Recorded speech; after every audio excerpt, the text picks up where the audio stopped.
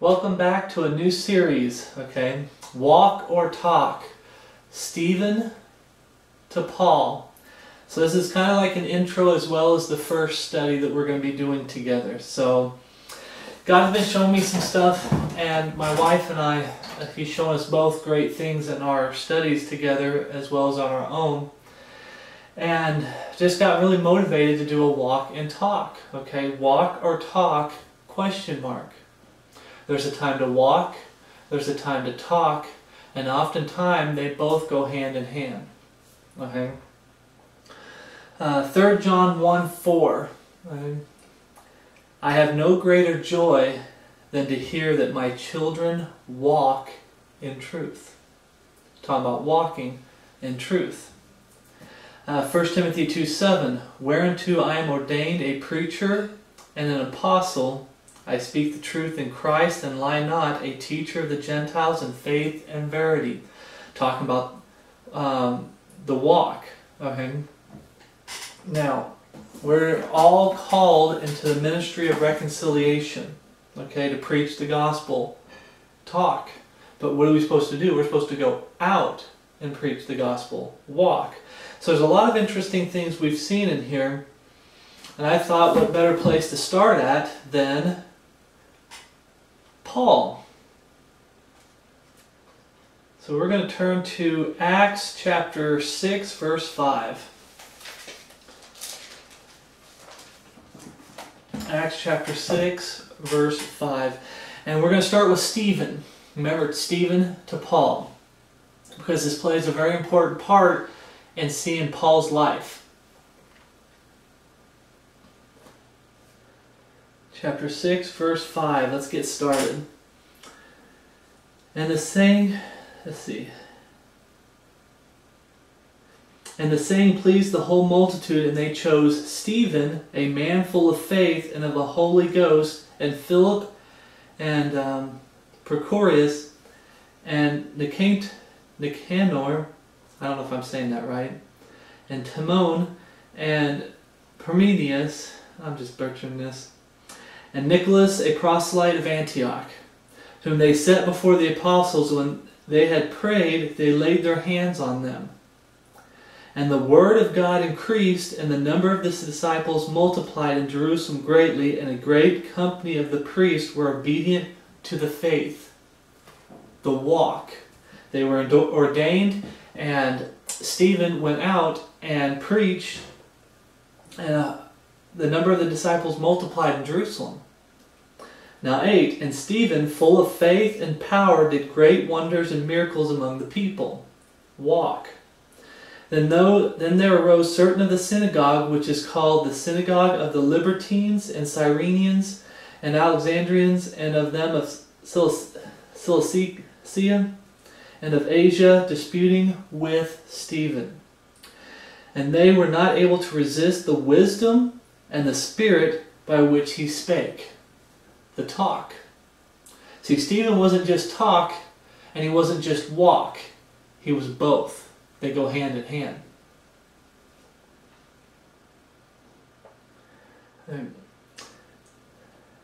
Then, verse 11, Then they suborned men, which said, We have heard him speak blasphemous words against Moses and against God.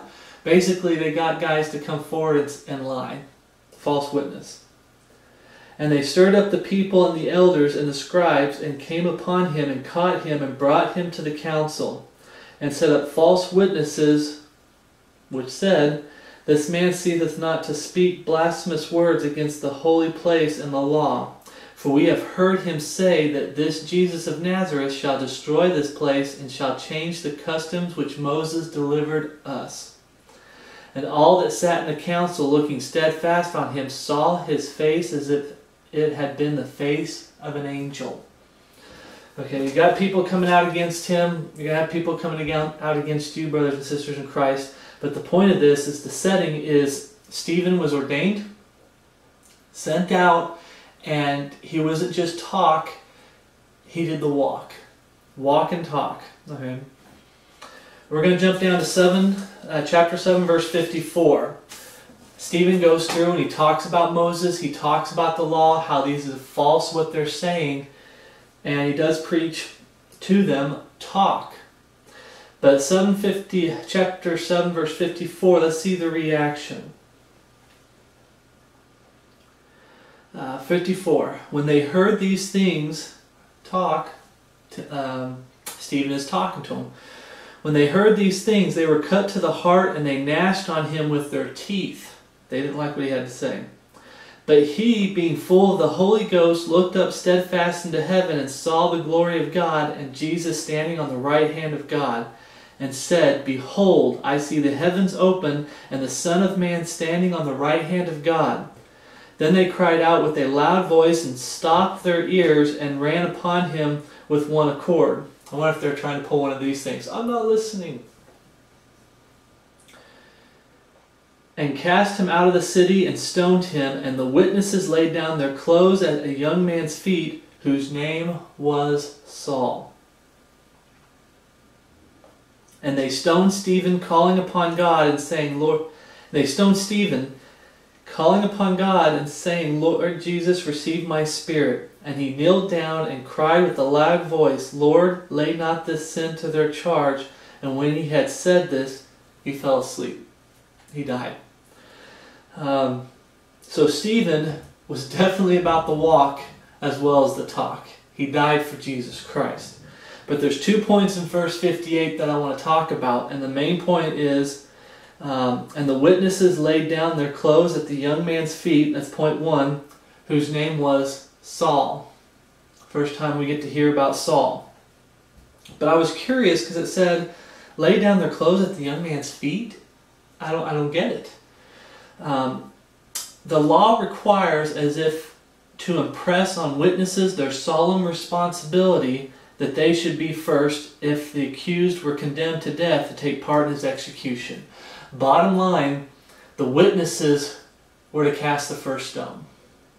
They saw the person, they're trying to say, we're witnesses, he did this, he said these things. They were the first person to throw the first stone. And the reason they laid their clothes, where it says they laid down their clothes at the young man's feet, whose name was Saul, was because they wore huge garments, overgarments, and it would impede their ability to throw the stone. So they take them off. They already had to come before Saul because they're the witnesses, so they took their clothes off and put them down on the ground before Saul, and they had to throw the first stone. So I found that quite interesting. But the other thing is they had to come to Saul. In other words, Saul was condoning of everything that was going on. Saul was just as responsible for Stephen's death. So this first mention of Saul. So Stephen was about the walk and he's about the talk. Both go hand in hand in Stephen's situation right here. And we'll be going throughout the whole Bible in as many series, as many things as God will show me, and talk about different situations. But in this situation, Stephen stood up to him and preached truth, no matter what the cost was. And it ended up costing him his life. So we talked about Stephen and how we first get introduced to Saul. Now we're going to turn to Acts 8:1, which should be on the same page or the next page. Acts 8:1. And Saul was consenting unto his death. Saul was saying, we're doing this. It was right, it was just. And at that time there was a great persecution against the church which was at Jerusalem, and they were all scattered abroad throughout the region of Judea and Samaria except the apostles. And devout men carried Stephen to his burial and made great lamentation over him. As for Saul, he made havoc of the church, entering into every house and hauling men and women, committed them to prison. Therefore they that were scattered abroad went everywhere preaching the word. Now I want to throw that in there because you have Saul, he's making havoc of the church. We're going to find out later because there's a lot of interesting things. Saul's going hardcore. He's very passionate, believes what he's doing is right, and it's not just some kind of, it's just a job, someone tells me I'm supposed to do this and I'm doing it because he told me to do it. No, he had passion in his heart and was doing this, okay? We're going to find this out. Chapter 9. Let's jump over to chapter 9, verse 1. And Saul, yet breathing out threatenings and slaughter against the disciples of the Lord, went unto the high priest, and desired of him letters to Damascus to the synagogues, that if he found any of this way, whether they were men or women, he might bring them bound unto Jerusalem. Notice what it says there. Yet breathing out threatenings. I mean, Saul's really passionate. You guys are going to die. Whoever stands for Jesus Christ is going to die. I'm going to bound you, take you to Jerusalem, and just like with Stephen, they're probably going to be stoned and killed. Okay? And slaughter. The blood of Christians were on Saul's hands. He murdered a lot of Christians. This wasn't just, just Stephen. No, he murdered a lot of Christians. Okay?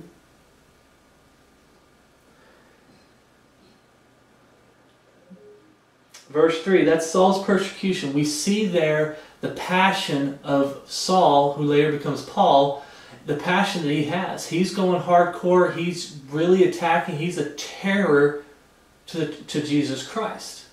We find that out here in a little bit. He's a big-time terror to the church.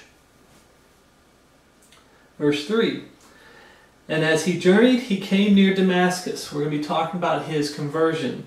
And suddenly there shined round about him a light from heaven, and he fell to the earth, and heard a voice saying unto him, Saul, Saul, why persecutest thou me?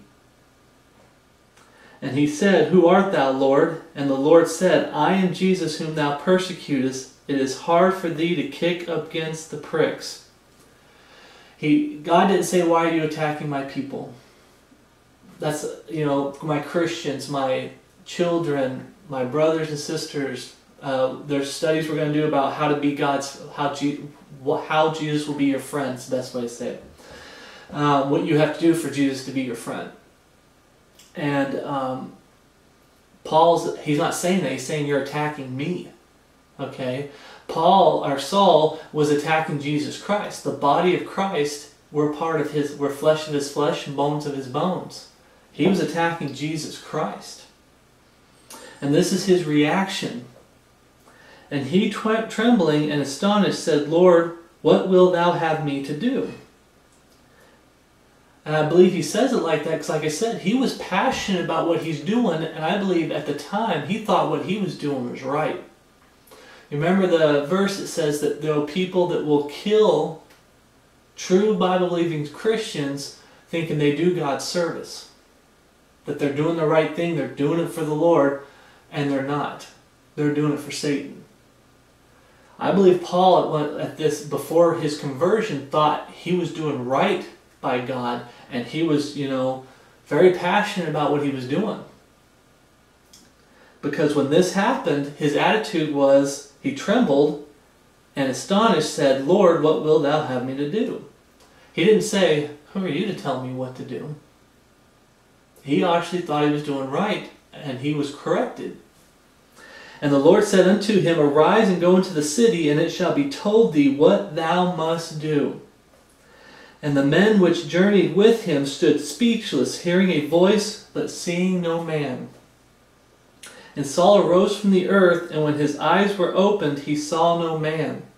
But they led him by the hand and brought him in to Damascus. Okay? He was blind. And he was 3 days without sight, neither did he eat nor drink. And there was a certain disciple at Damascus named Ananias. It's important to remember Ananias. And to him said the Lord in a vision, Ananias, and he said, Behold, I am here, Lord. That should be our attitude. Just want to throw that out there real quick. Okay, when Tim said the Lord in a vision, Ananias, when God calls us, we need to be saying, I am here, Lord. Right? When God says, I need you to do this for me, I need you to do that, I am here, Lord. What do you want? Ask of me and I'll do it. And the Lord said unto him, Arise and go into the street which is called Straight, and inquire in the house of Judas for one called Saul of Tarsus, for behold, he prayeth. And hath seen in a vision a man named Ananias coming in, and putting his hand on him, that he might receive his sight. Now, Ananias, remember the whole point of this is walk and talk. Saul, we just read up there, breathing out threatenings, talk, and slaughter against the disciples of the Lord. Walk. His walk and talk before he got saved. And his, how do I say this? Sometimes his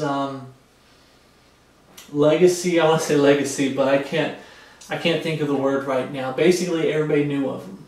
Okay? They knew of his actions, what he stood for, and what he was doing.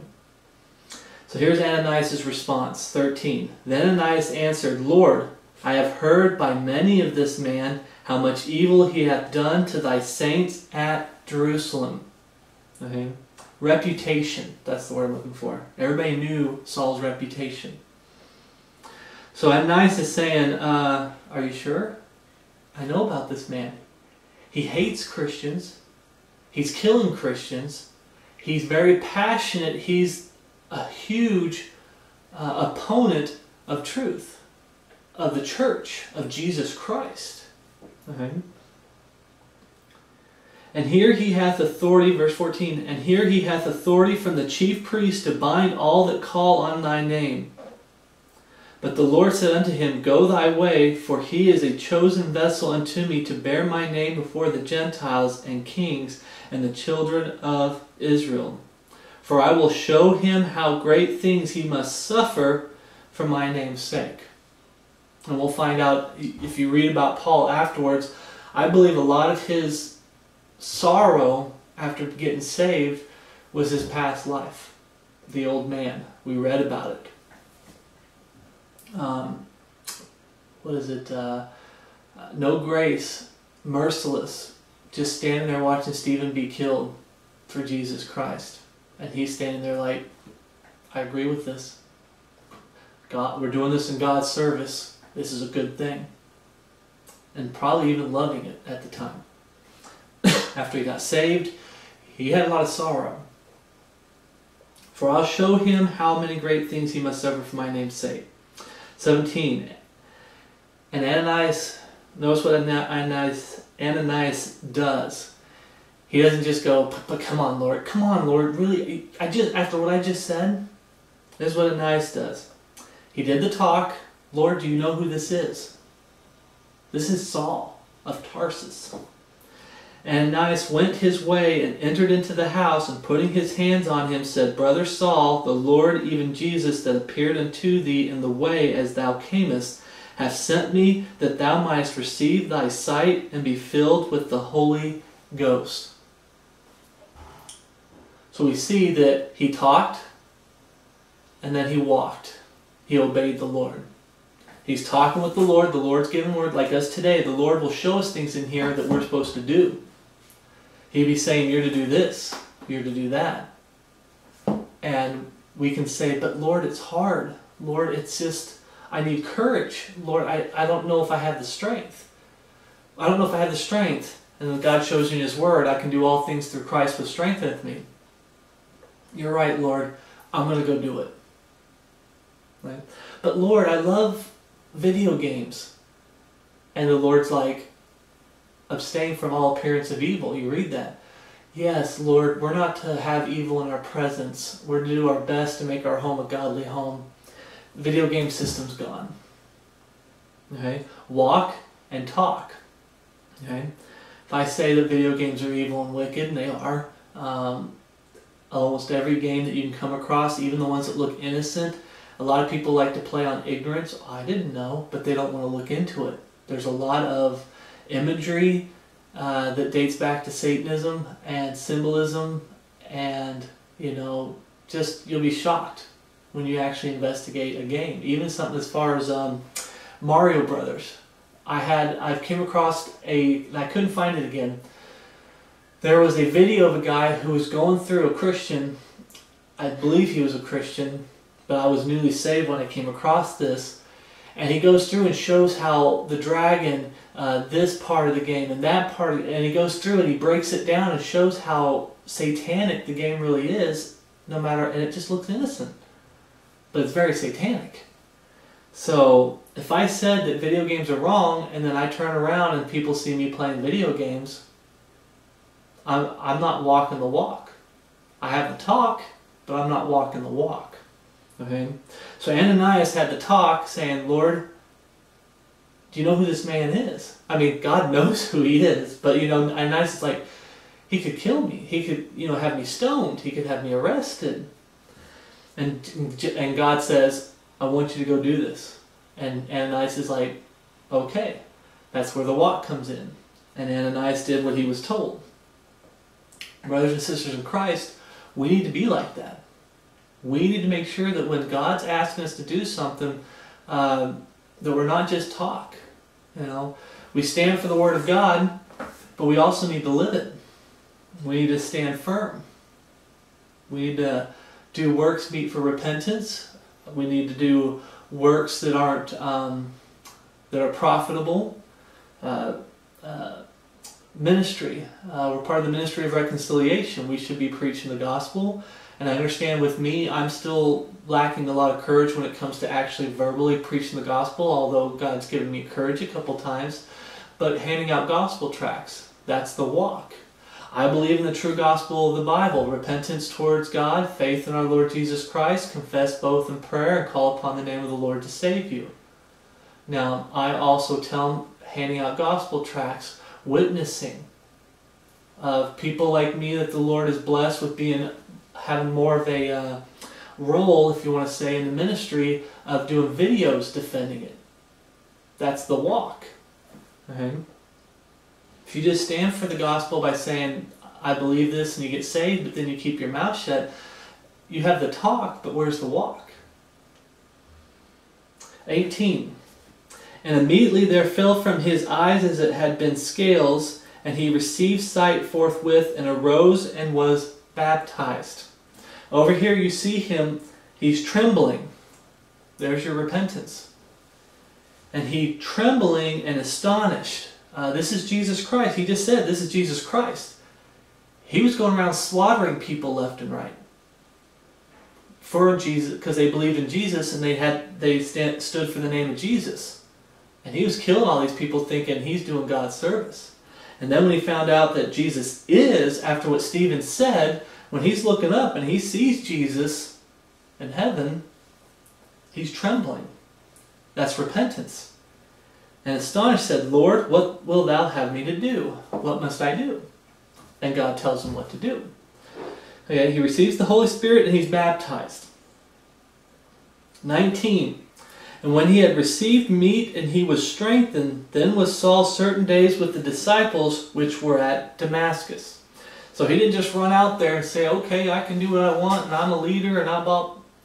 He hung out with the disciples there in Damascus. 20. And straightway he preached Christ in the synagogues, words and walk, because he's in the synagogues, that he is the Son of God. But all that heard him were amazed and said, is not this he that destroyed them which called on this name in Jerusalem? Remember, he was trembling. He was killing and arresting people that were calling on the name of Jesus. Talk about a conversion. The lost to saved, there's a big changed life. Let's see. Verse 21, is not this he that destroyed them which called on this name in Jerusalem and came hither? For that intent that he might bring them bound unto the chief priest. But Saul increased the more in strength and confounded the Jews which dwelt at Damascus, proving that this is very Christ. The walk. He not just had the talk, but he had the walk. Also you'll see here the new creature in Christ Jesus. Old things have passed away, behold, all things have become new. The changed life that these easy believers and people hate. They hate it with a passion. Oh, the change could happen, or you should do what's right, but it doesn't matter. Yes, it does. Okay, the changed life after salvation is proof of salvation, which we're going to find out here in a second. Okay, let's keep going. And after that many days were fulfilled, the Jews took counsel to kill him. But their laying wait was known of Saul, and they watched the gates day and night to kill him. So now Saul was on the other side. His old man, he was on the side of killing the Christians. The new man, he's now one of the Christians that the Jews want to kill. The people he used to be part of. Now they want to kill him. Talk about a change. Then the disciples took him by night and let him down by the wall in a basket. And when Saul was come to Jerusalem, he essayed to join himself to the disciples, but they were all afraid of him and believed not that he was a disciple. Words. Give me a second.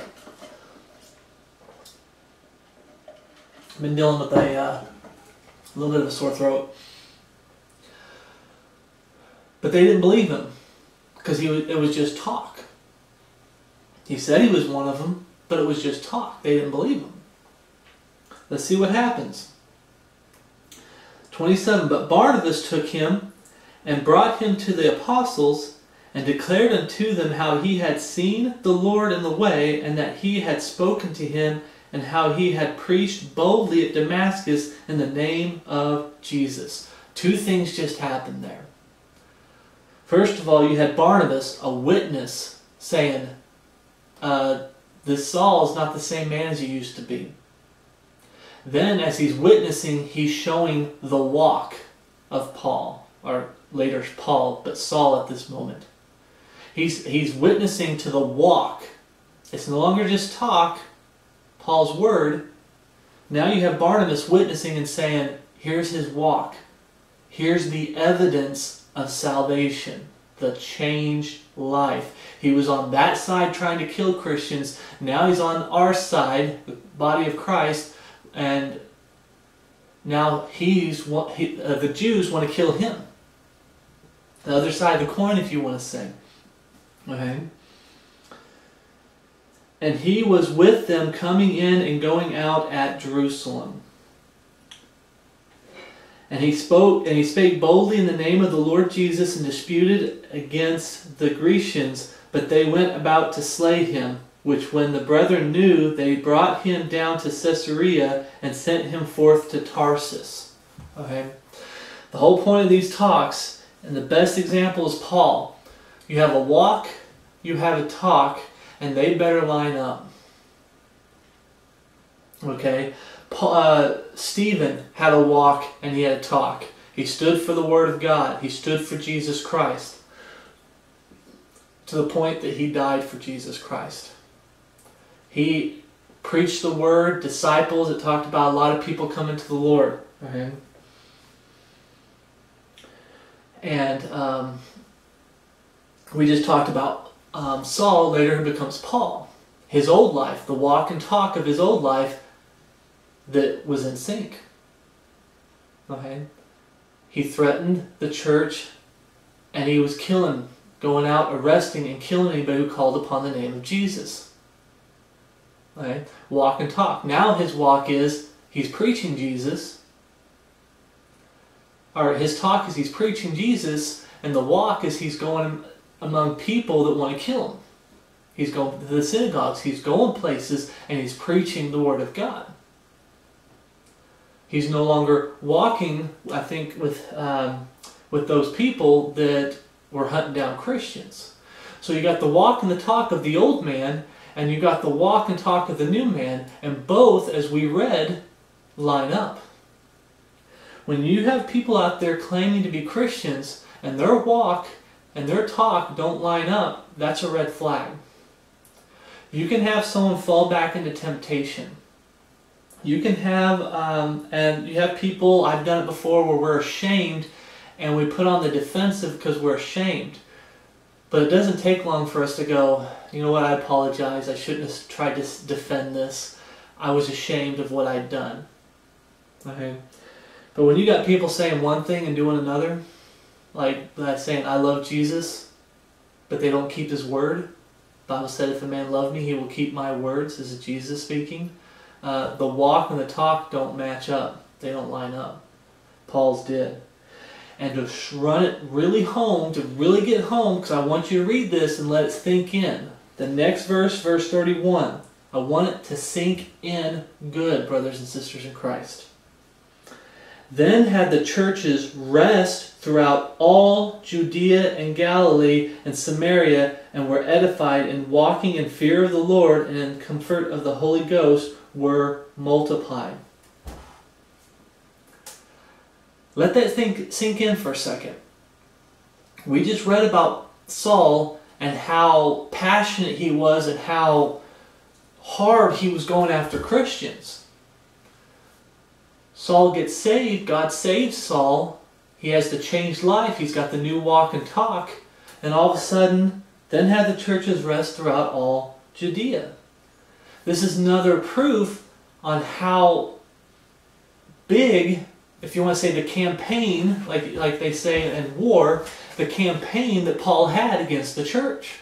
He was a terror to the church. And when he got saved, there was peace. The church, not peace, but rest throughout all Judea. They weren't scared as much as they used to be when Paul was lost, the old man. They weren't as scared as they used to be of someone coming in and grabbing them and hauling them off to prison, being stoned to death. Paul had a huge transformation, a huge changed life, conversion. I think I should use the word conversion.